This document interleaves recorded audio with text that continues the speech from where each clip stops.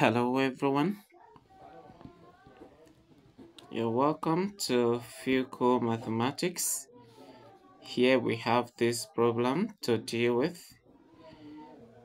We have x to the power of 3 plus 2x to the power of 2 plus 2x plus 1 equals 0.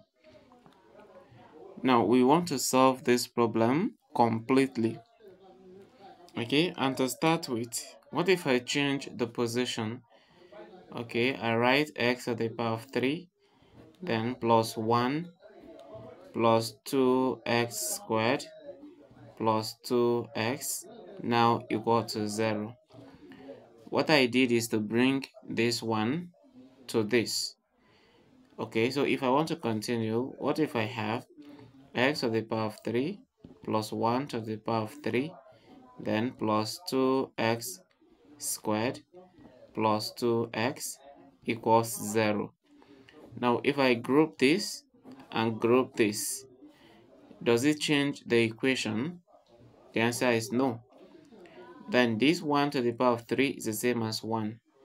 Now here we apply difference of, okay, this is addition of two cubes.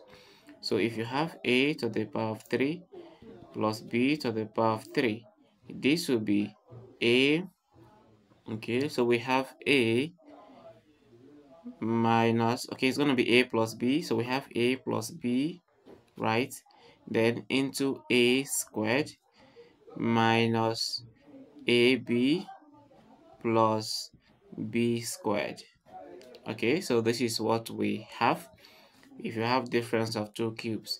So because of that, in place of this now, I'm going to write this. Okay, so our x is a, or our a is x now, and our b is 1. So here we have a, which is now x, right? X plus 1 in the first bracket. Then here we have x squared minus ab. The ab there will be x times 1, that is x. Then plus b, that will be 1 squared, and it is 1.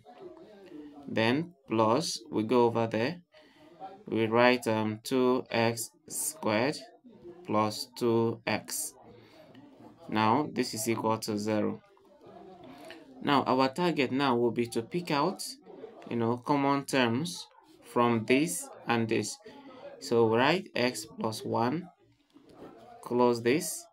Then here we have x squared minus x plus 1, then plus 2x is common to this, so I'll write 2x out. Here we have 1x plus 2x divided by 2x is 1. This is equal to 0. Now there's a common factor of x plus 1. So it comes out as the common factor. Then here we have x squared minus x plus 1, right? Then this is already out, so I'll have to add 2x on that side. Okay, so everything is now equal to 0. This and this came out. This is this, okay, and then this right here is this. If you like, you can separate this, right? Now what do we do? Let's continue. So we have x plus 1, then into this will now be x squared, then minus x plus 2x will give us minus x. Okay, I think it's plus x. Minus x plus 2x is plus x. Then we have plus 1. Everything is equal to 0. Sorry, I wrote out of sight. Now we have two terms to multiply in order to get the 0. So it means that it's either x plus 1 equals 0 or x squared plus x plus 1 equals 0. So our x is equal to 0 minus 1, or x is equal to minus 1. So this is a solution to the equation. But since we have to solve it completely, I'm going over to pick this equation. X squared plus x plus 1 equals 0. Okay, what we need to do now is to get our equation, the formula. Okay, quadratic general formula is minus b, x equals minus b plus or minus square root of b squared minus 4ac all over 2a.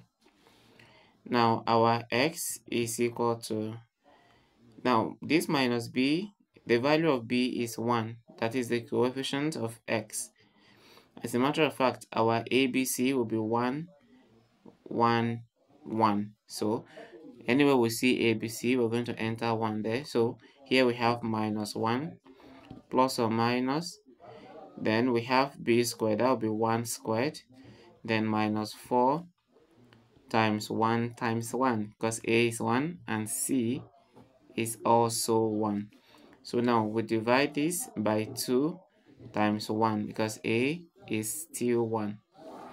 Okay, now our x from here is equal to minus 1 plus or minus, then we have square root of 1 squared is 1, minus 4 times 1 times 1 is 4.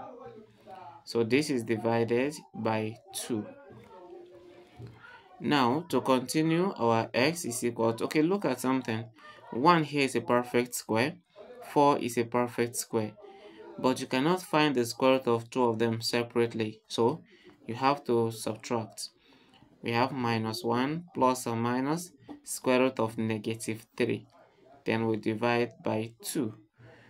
We cannot get square root of negative 3, so we can better write it as x equals negative 1 plus or minus square root of 3 multiplied by square root of negative 1. I think it's better that way, so that this multiplied by this will give us square root of negative 1. Then we divide by 2. Okay, so let me continue from here. So our x will now be minus 1 plus, plus or minus root 3 times square root of negative 1 over 2. So if we continue, then x will be minus 1 plus or minus, this square root of negative 1 is I. So I times root 3 is I root 3. Then we divide by 2. If I go ahead, then my x will be equal to minus 1 plus I root 3 over 2, or we have minus 1 minus I root 3 over 2. So at this, we have solved the equation completely. Remember, these two right here are not real solutions.